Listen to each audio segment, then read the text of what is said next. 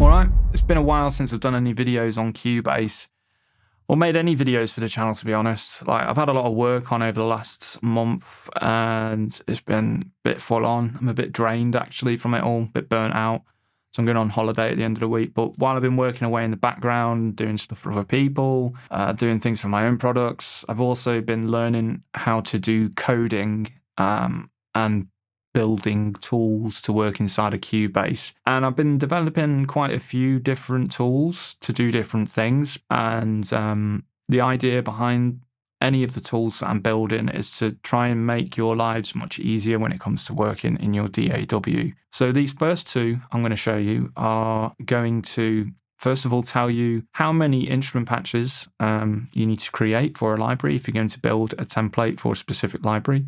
And it's also going to automatically name all of the tracks for you. So you don't even have to think about how you're going to name things. It's just going to do it for you. So let me show you them working in action. So this first one is called Get Names. I'll give it a better name than that because, well, I haven't really given it too much thought. But essentially, you just pick the sample library you want to get the names for. So Aeon Melodic in this case, click OK. And it's going to tell me how many instruments patches there are.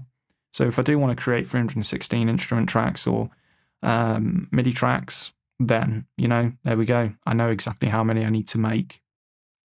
Now, the next tool is called Paste Names. Pretty obvious what this one's going to do. I'd need to move the folder just off to the side of the window here, otherwise I'm not going to be able to load it. So I'm going to go to the first MIDI track here that I've got created and then run this Paste Names exe. And you can see that it's automatically naming all of the tracks for you, which is pretty cool. And it's also putting them in alphabetical order as well, which is even better. Look at that. It's just chugging away.